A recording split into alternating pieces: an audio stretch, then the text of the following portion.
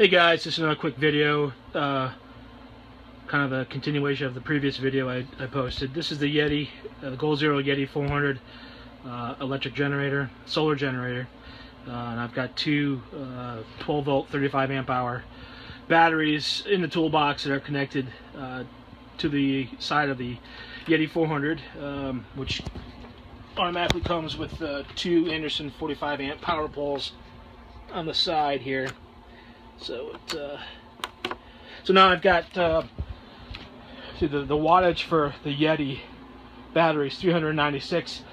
So times that by 3 is what, almost 1200 watt hours of power. Does not increase the amperage though. Once you connect the batteries together, it's in, I believe, parallel. I might have gotten that wrong, but anyways, it does not increase the amperage. It just increases your watt hour running time of the battery. So, and this is the show you how I got it set up here. Fairly easy to wheel and roll around.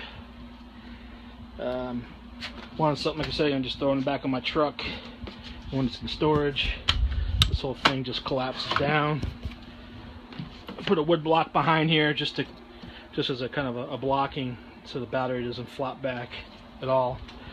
Anyways, so during the week, I charge up electrically, connected to the my power strip in the back of my workbench. But on the weekends, on nice sunny weekends, I just take my solar panels off my wall, which I use for decoration inside the man cave for now. And that's 120 watts of power.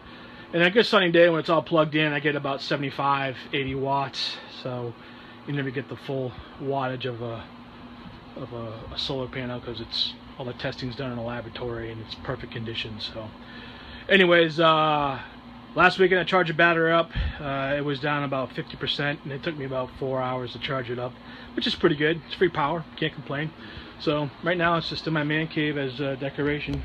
But I do want to build a Faraday cage of some sort for this little contraption here, just in case you get an EMP or solar flare. You never know. All the money I spent, buying the Goal Zero and batteries and all that, it's just be kind of a waste of money to have it destroyed by an EMP. So that might be another video. I did, however, do a Faraday cage for my safe here. Let's just get this open. So I pretty much got aluminum duct tape, so to speak, and some door sealant, weather stripping. Put it on the inside and the outside, so that when it's closed, I get good metal to metal contact on the door jamb. So pretty much it was a fairly easy job, and it works too. When it closes, it seals up pretty good. I put a radio in there, and doesn't get any reception. So it's better than nothing. That's all I gotta say. At least I get some protection. But anyways, that's a separate video. So here's the Yeti 400 on steroids. You can hook up, like I said, these are two additional batteries hooked up to the Yeti. You can hook up 3.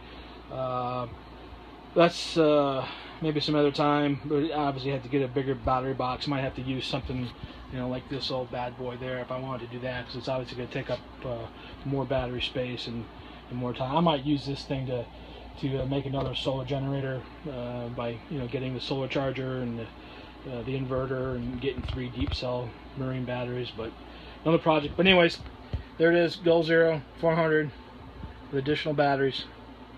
Hope this is helpful. If it was, leave a comment. Got any questions? Leave a comment.